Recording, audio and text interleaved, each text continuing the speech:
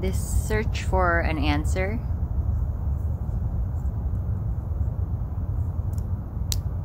seems like innocent conditioning, an innocent movement, an innocent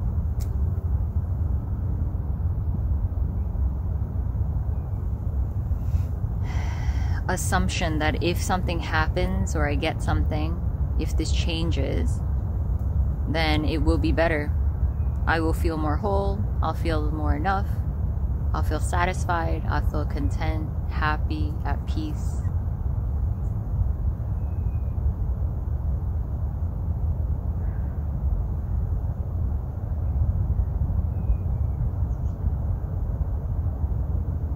It's such a tricky thing. A tricky little energy that eventually creates this whole illusion, this whole dreamland, dream world.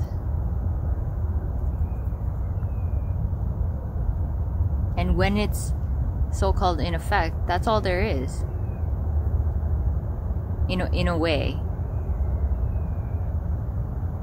It seems like, it appears like that's all there is. That this is real. And what I think is happening is actually what's happening.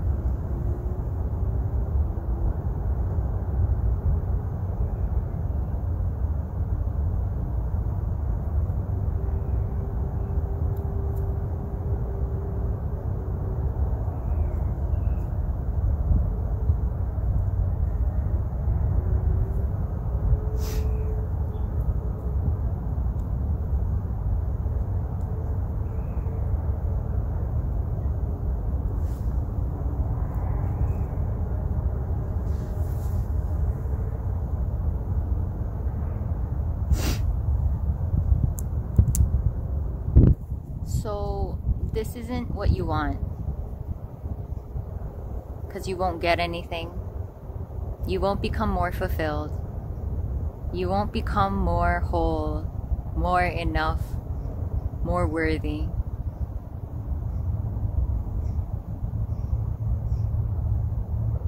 An obviousness will just be revealed that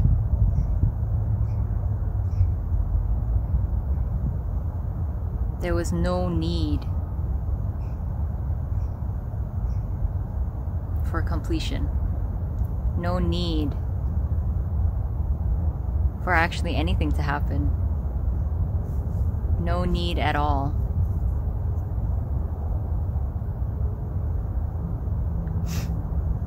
But as long as a need is there, as long as a question is there, as long as a longing is there, there's nothing wrong with it. It's all part of the play of whatever this is, a play of life.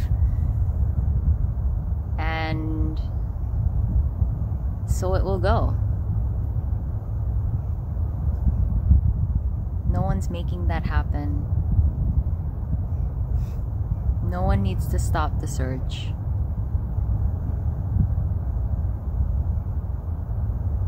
If a stopping happens,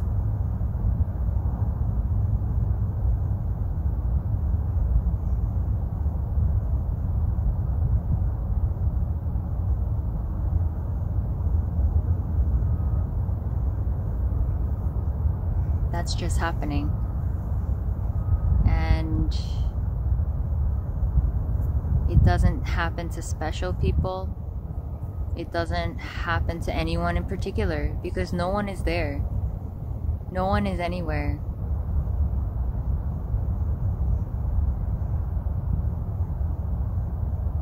You know, sure, I can name some so-called qualities or characteristics that might be common.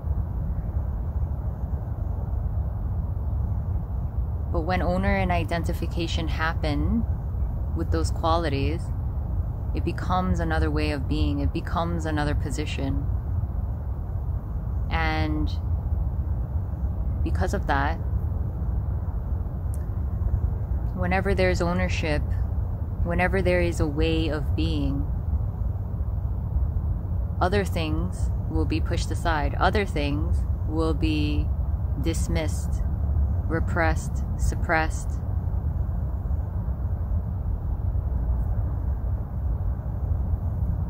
I mean, perhaps not. Like,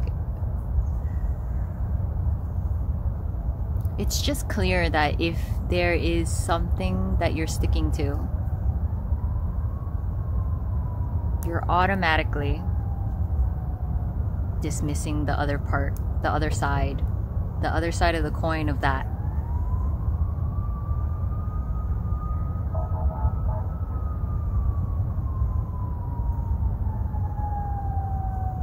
So let's pick an example. There seems to be an incredible amount of just honesty here, whatever that means. I can't help it. But if there was an identity trying to be honest as possible, then dishonesty would be looked at as a really bad thing. And perhaps there would be guilt and shame around it. But really, there is nothing wrong with lying.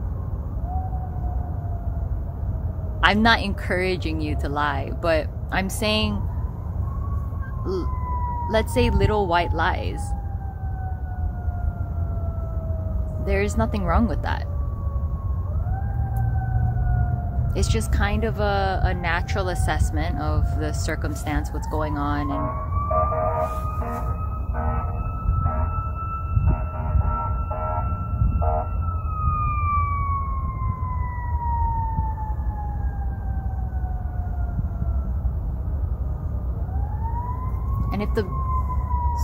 if it feels most true to not just blurt out the whole truth, that's just quite wise.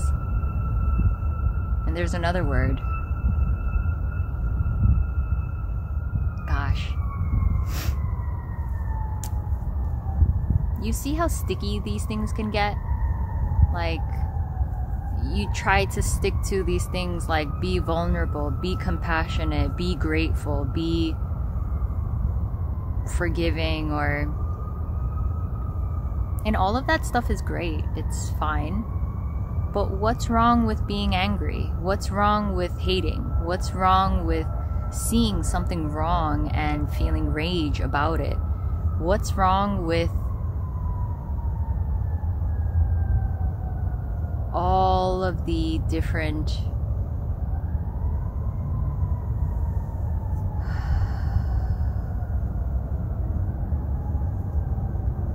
colors of life?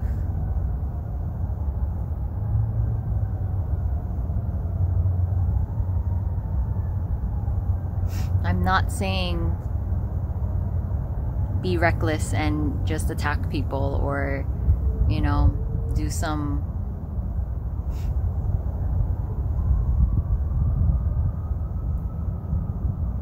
so-called harmful things. I'm just saying that there's nothing wrong with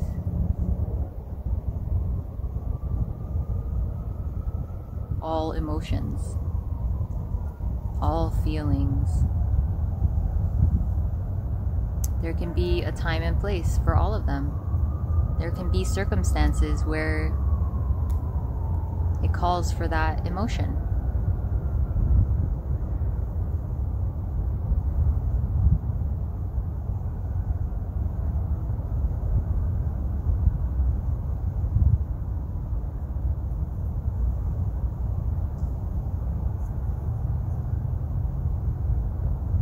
This was one of the hardest things to really see, because I was such a spiritual person, I was such a good person, trying to be conscious and awaken others and raise other people's consciousness, and I thought that was the purpose of life. And in a way it can be beautiful. In a way it's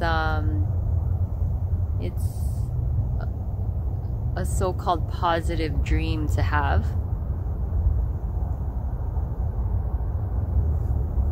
But to really see through that all of that is a made-up idea, that is not truth,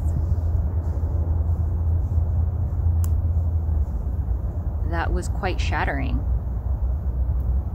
In a good way, but also it was quite disturbing in another sense, because my whole life, my whole ideology,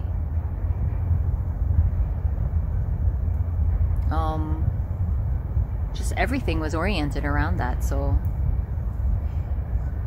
and you know, it took a lot of apparent time to just dissolve that. It didn't all go at once.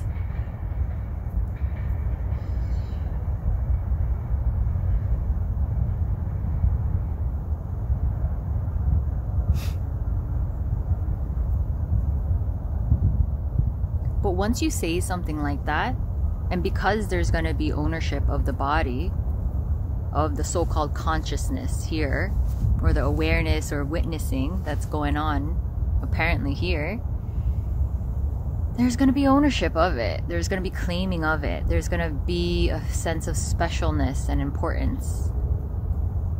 Then it's going to be projected everywhere. And you're either going to be better than or less than. That person is going to be better than or less than, and that's inevitable. So in a way, none of this is a problem, because it's, in a way, it's inevitable that when there is identification, that kind of interplay, that kind of up and down happens automatically.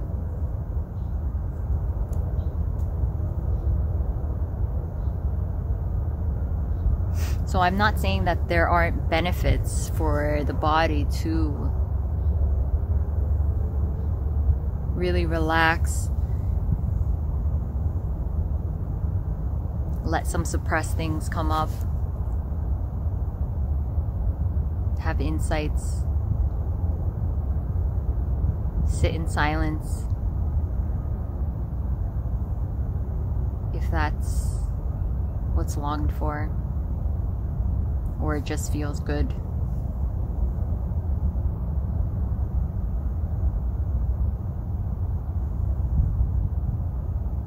To help another, to give advice.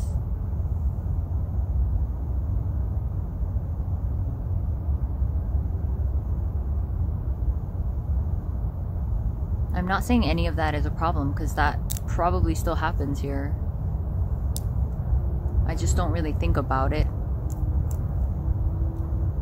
But it's coming from a place where there's not a solid position here anymore of like, this is the right way to be.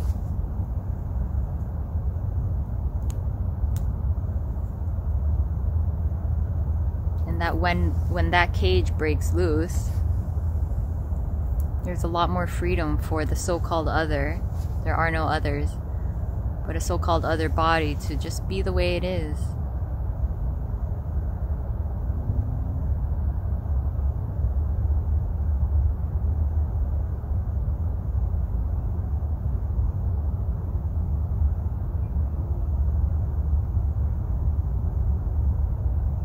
You are so loved the way you are, like exactly the way you are, in this instant.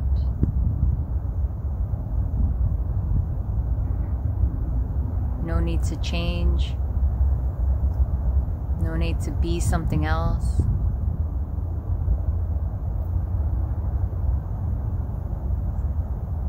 No need to be better than what you are right now.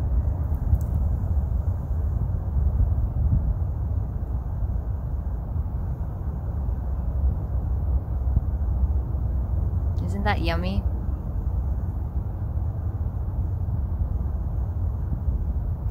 And then you'll see that the body still does. It still moves.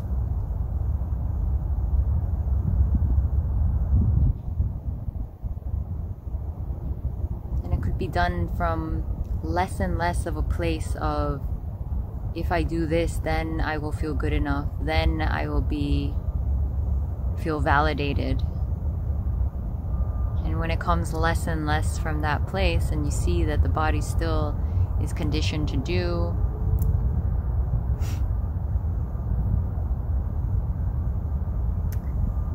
It's kind of amazing.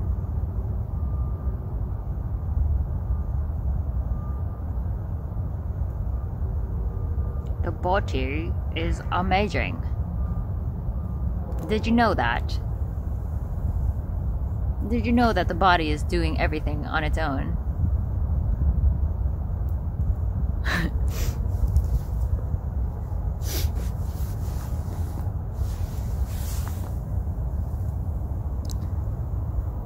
Look at how gorgeous